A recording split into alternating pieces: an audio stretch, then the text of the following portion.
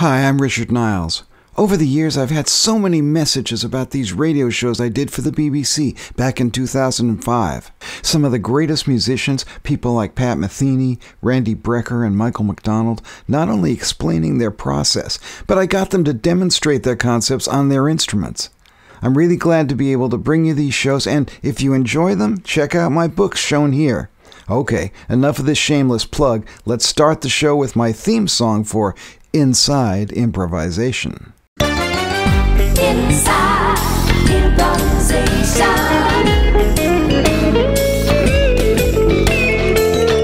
Inside Improvisation with Richard Niles. Yes, I can't help it. I am Richard Niles, and I'm going to take you on a worldwide jam through blues, country, and pop music on this third traveling installment of Inside Improvisation.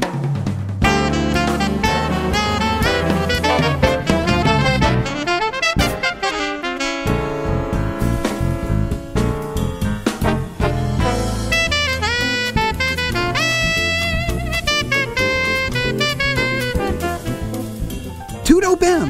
That's Cuban sax and clarinet master Paquito de Rivera playing One for Tom, a groovy composition of his dedicated to the great Brazilian composer Antonio Carlos Jobim, also known as Tom. Jobim created the bossa nova in the 1960s by blending American jazz with Brazilian rhythms. Hey, that's the USA, Cuba, and Brazil already, and we haven't even broken a sweat. Paquito whipped out his clarinet and told me that improvisation is not limited to one country or style. I think the greatest invention of the 20th century is this little thing that we call jazz. Jazz is the music of a country. Main characteristic is the immigration, the multinationality. The contribution of Latin American people into the mainstream jazz have been monumental, mainly from Cuba and from Brazil. Also, there have been influence of the music of Argentina in the tango.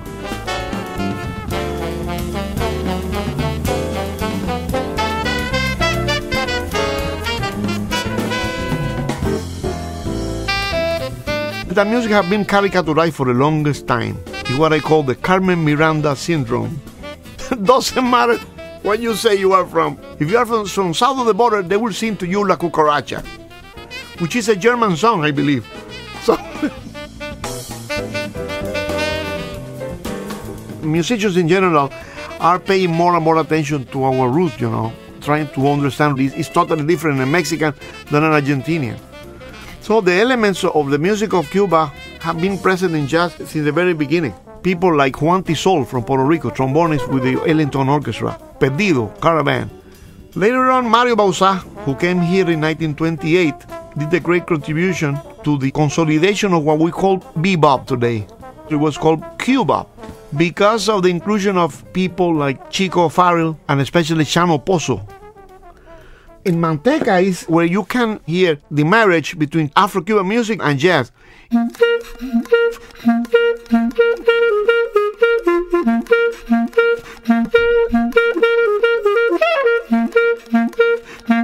It's a very Afro-Cuban type of pattern, and this is played on top of that. His bebop thing.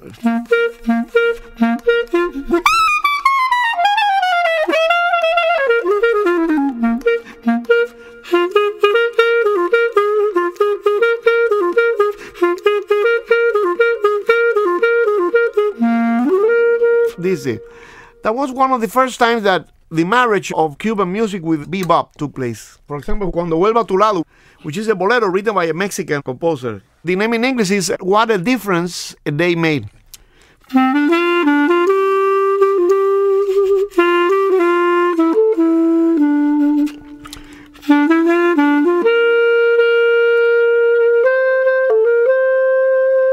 Etc., etc. So, the jazz element comes when you do the improvisation or the embellishment or the melody in bebop terms.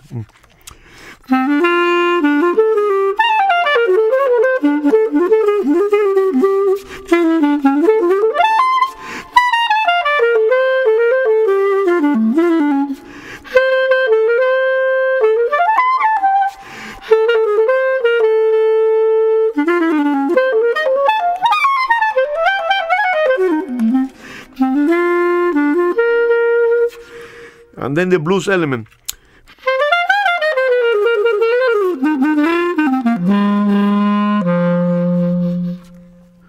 So in America, all those elements, they converge. So it's perfectly compatible if you know what you are doing. If not, the Carmen Miranda syndrome, you know. Pa-pa-pee, pa-pa-pa-dee. The first time I went to Brazil, I was expecting every woman to have pineapples and bananas in their heads. For example, jazz music have a unique element, the sense of swing. The ding ding ding ding ding ding ding ding. It's almost impossible to explain what is that. But for us, swing doesn't have that swing. Our eight notes are even. Taka taka taka taka taka. No tang kakang. No.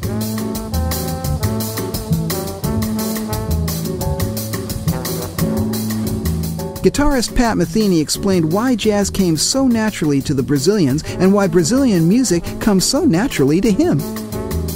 As much as I have been, and many other jazz musicians have been affected and interested in Brazilian music, I think it's also very important to note how much jazz has influenced the Brazilian music that we all love. And for that reason, I don't see Brazilian music and jazz as being unrelated. The musicians from Brazil that have really impacted me are Antonio Carlos Jobim, Milton Nascimento, and Ivan Lins.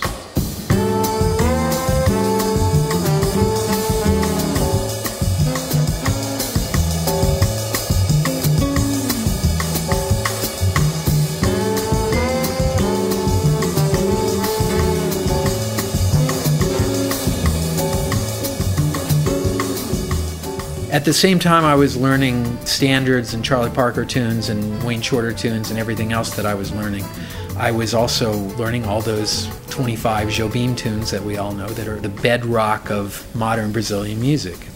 The first chord every American learns is this. The first chord every Brazilian learns is this. And that sort of says it all. That part of the jazz language was something that never really impacted the natural Brazilian music that much, which was the linear kind of single note soloing kind of thing.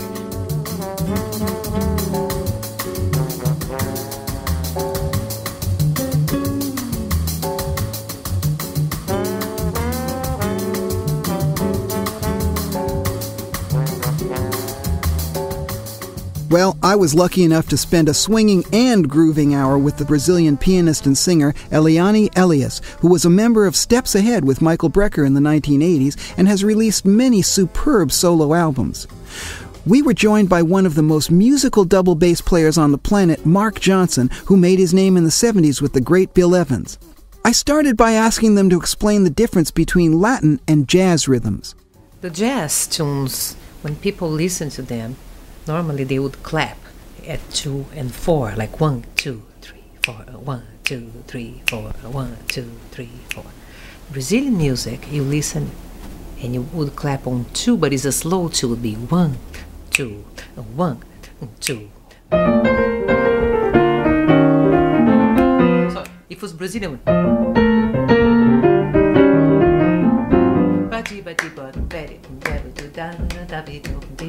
sempre fui do desafinado. Essa jazz, vai. 1, 2, 1, 2, 3, 4.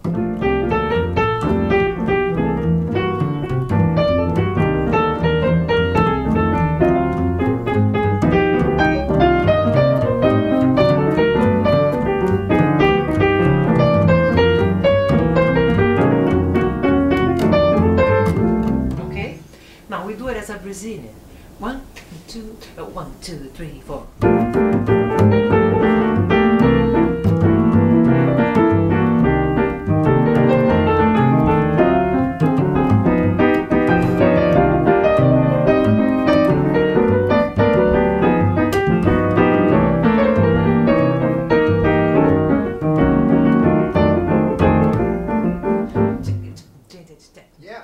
I'm trying to play in the Brazilian context the basic 2 feel.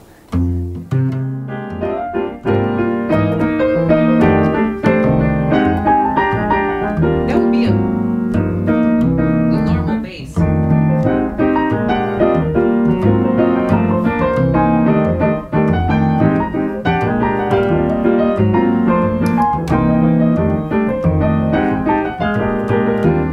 I'll just anticipate the downbeat just ever so slightly, so it propels the beat a little bit.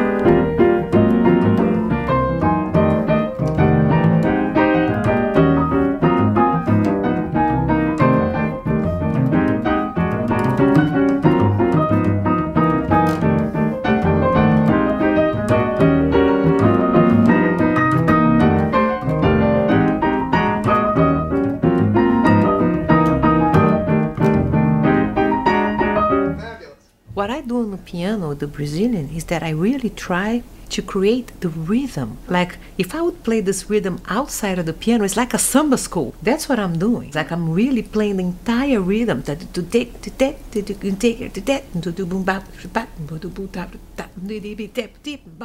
Whether you use the word swing or groove or da bum, baby, improvisers do it their own way.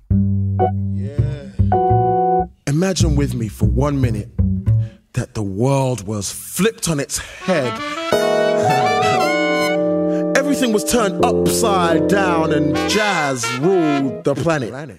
Yeah, jazz ruled planet Earth. Yeah. Weren't that nice? Winner of the BBC Jazz Awards Soweto Kinch includes hip-hop and freestyle rappers in his music because it's as natural a part of his life as bebop saxophone. Right after the inaugural 20-minute burnout solo by Kofi and I. By virtue of the influences that have been around me, growing up listening to hip-hop, rapping at the same time, and steeped in and developing an increasingly strong love for jazz music, I feel like even increasingly it's a duty to blend those two interests in a cohesive way, and one that doesn't compromise the other.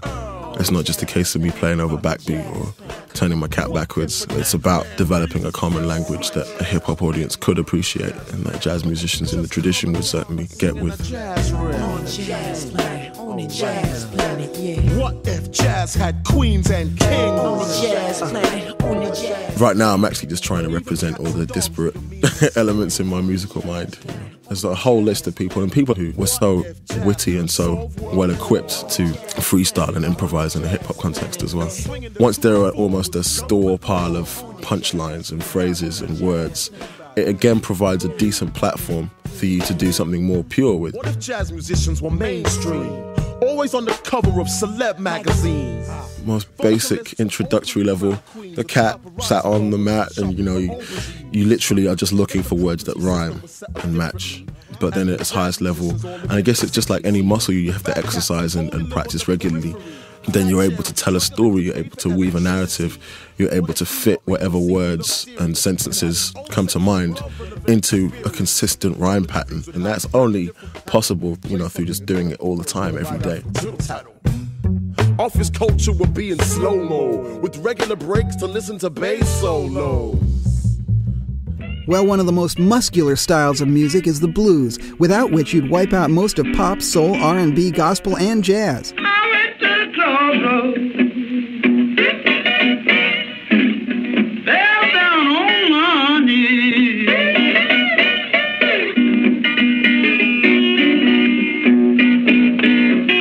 I went to the crossroads, fell down on my knees. American guitarist Stephen Pettit can be seen performing on the London Underground and is a great lover of the blues masters. I asked Stephen to give us a brief history of the blues.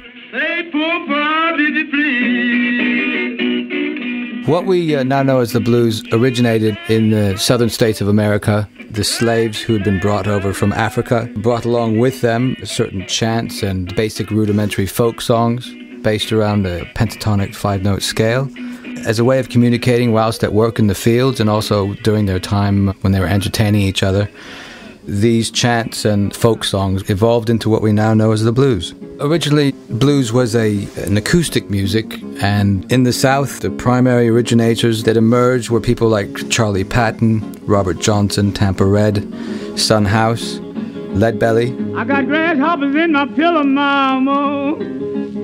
Woo! I got crickets all in my meal. I got grasshoppers in my pillow, mama.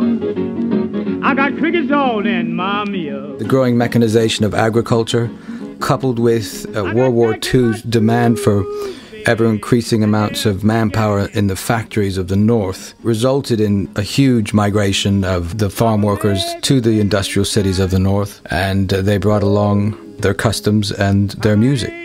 And because electricity was far more widespread in the North, their music changed from something that had been acoustic only and sort of a country folk idiom to this new electric music, which became known as city blues.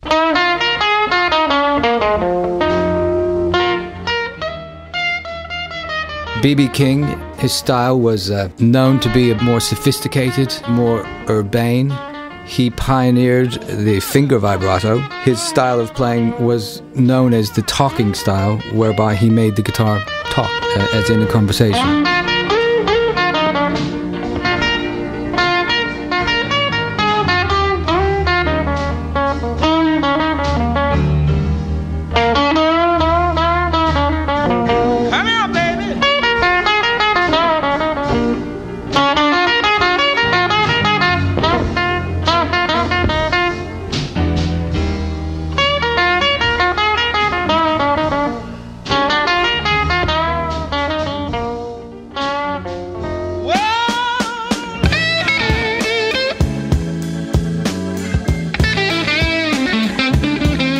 Albert King was more limited, known primarily for a repeated musical pattern which we musicians call a riff. He was also known for his arching bends and the amount of notes which he would collect along the way between a two-step bend, which involves 4 notes in terms of the quarter notes and all the notes in between, which are used often in such forms of music as Indian and Oriental music.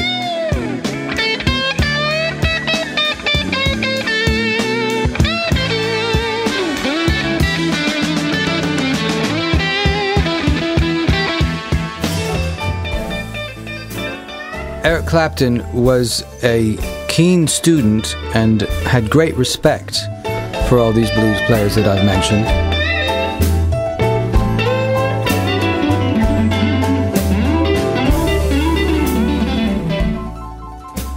In the 60s, he took the blues guitar to a new level. His work with the Yardbirds initially, and then John Mayall and Cream, was groundbreaking and hugely innovative.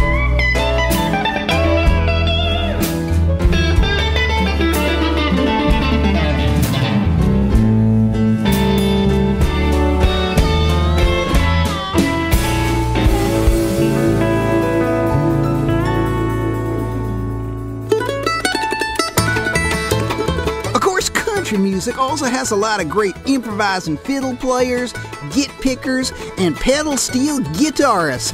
That's Alison Krauss playing there in the background. Now, there's a million great players in Nashville, but if you're working in the London studios and you need a country violin solo, you call Yes-sirree Bob Loveday. There's all these different styles. I remember starting off doing quite a lot of Cajun music, where the fiddle is actually, unusually, one of the rhythm instruments.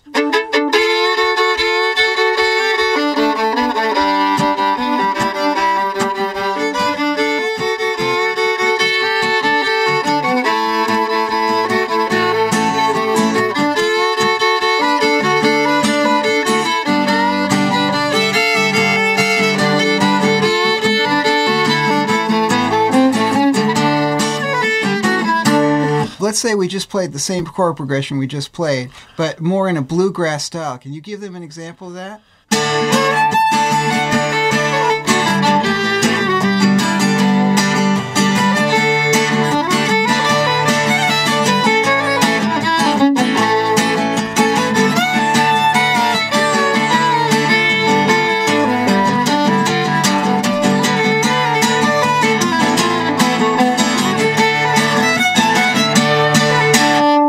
Can you just show how sliding and bending is done on the violin?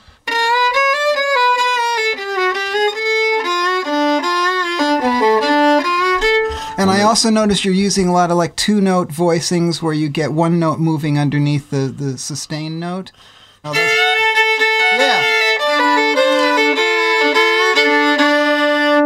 yeah, just taking advantage of any rooty open strings that happen to be around at the time. Can you give an example of that really fast rhythmical style? I guess it would be a bluegrass thing.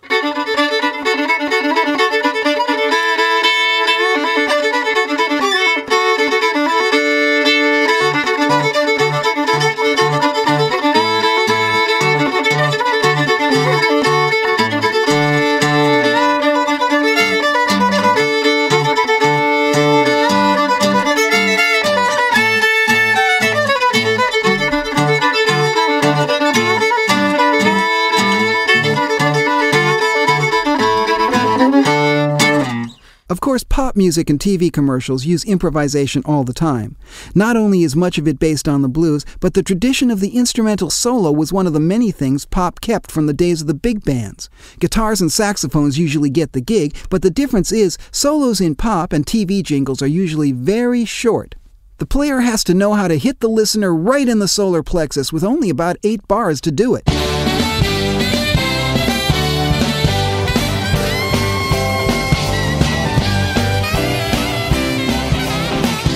One of the guys who knows how to take a short solo very well is the guy on this theme to the popular U.S. Regis Philbin morning show, British saxman Chris Hunter, who, before he became one of New York's hippest jazz cats, played on hits in the 1980s for Incognito, Kajagoogoo, Lynx, ABC, and Joe Jackson.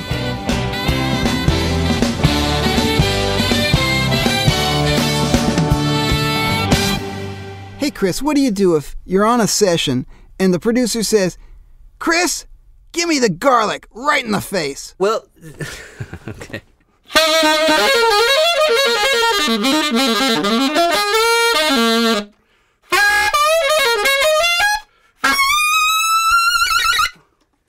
Yeah, see? There you go. You started out with something provocative.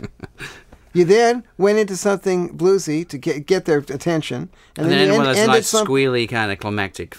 Yeah, then you ended with something squealy and climactic. You know, there's a TV show that runs every day. That was one of those situations where trying to be as extreme as possible, but also taking into account what the situation required. So if a producer says to you, and it's very unlikely that you would, but if he said to you, "Give me a bebop solo, something right in the style, right now," what would you do? I can give you an example of what bebop playing is.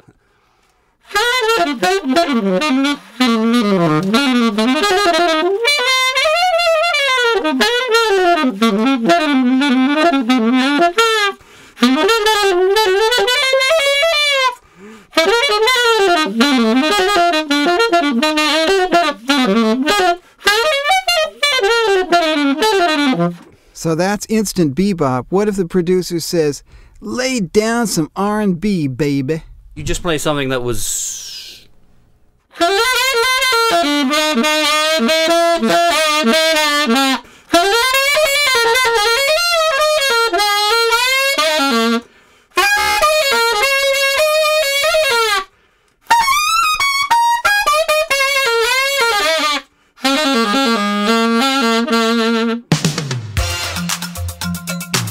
Improvisation is not just about taking flashy solos. Rhythm section players are often improvising their accompaniments to songs, and no one accompanies himself better than Michael McDonald. This legend of popular music began his career in the studios of LA, and before the Doobie Brothers and worldwide acclaim as a singer-songwriter, he played on sessions for other artists like Steely Dan. I did, oddly enough, play on sessions when I first came to California, but it was like the great imposter. You know, I'd get these sessions and only hope that no one got wise to me before the end of the session. Well, you might have thought you were an imposter, but if they kept calling you again, maybe you were wrong. Well, yeah, but I think one of the important things I learned listening to old R&B records, specifically Ray Charles, I think to me one of the most genius bits of improvisation was on Ray Charles' Busted, where the opening thing, there's this big horn chart going on, and he's got this little one-bar space to play something in. You know, it's like... Ba, ba, ba, ba.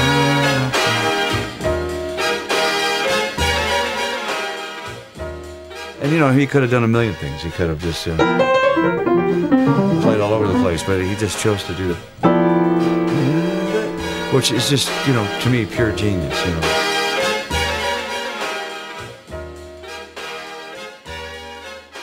We've recorded older songs over the years that, just by virtue of being older songs, they kind of called for a little bit of improvisation to bring something new to the record. And we recorded a track with Ray Charles, Hey Girl.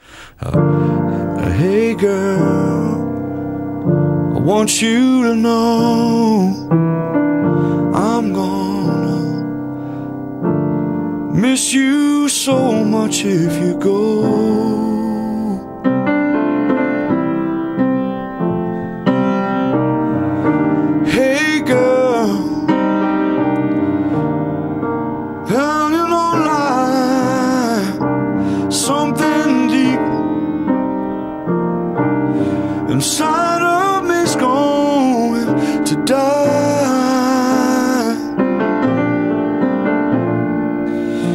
This is so lonely.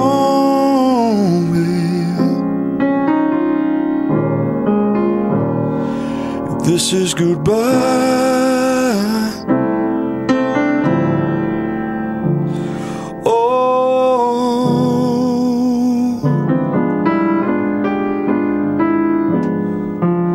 We kind of improvised on the second verse with these changes.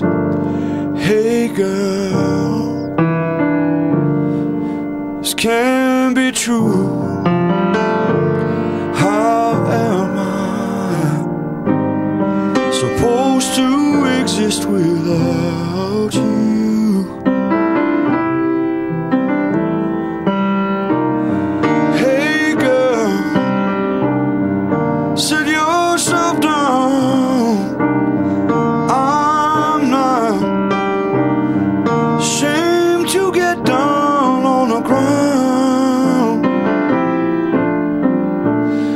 Tell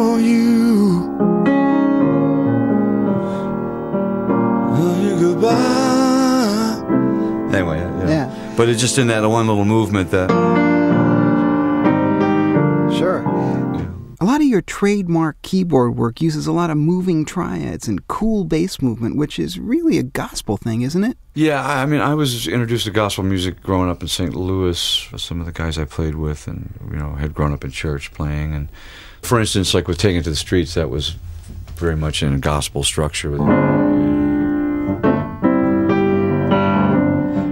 And we've kind of over the years taken that to embellished on that whole, that was basically the lick there, and the song kind of travels over that, Anymore now, it's kind of more like a.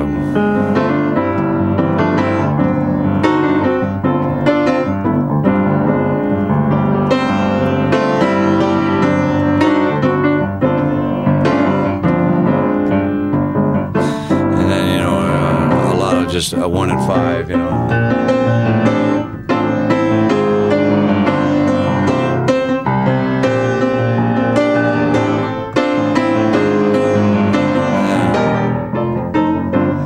Thing in gospel music, minor over major.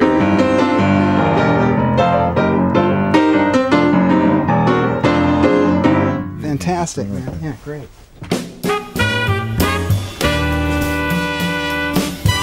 Trumpet player, composer, and ace session man Randy Brecker has played on his share of pop records too.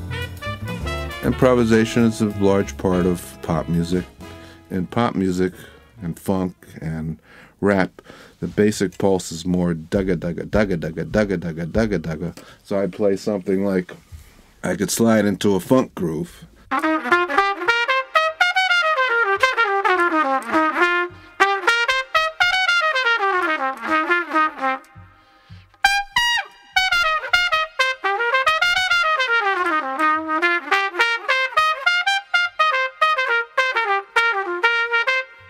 And that's all based on a scale, D minor.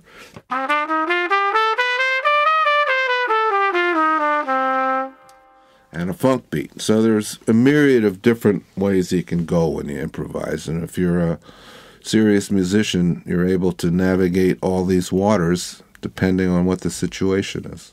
Randy Brecker there grooving us mercilessly.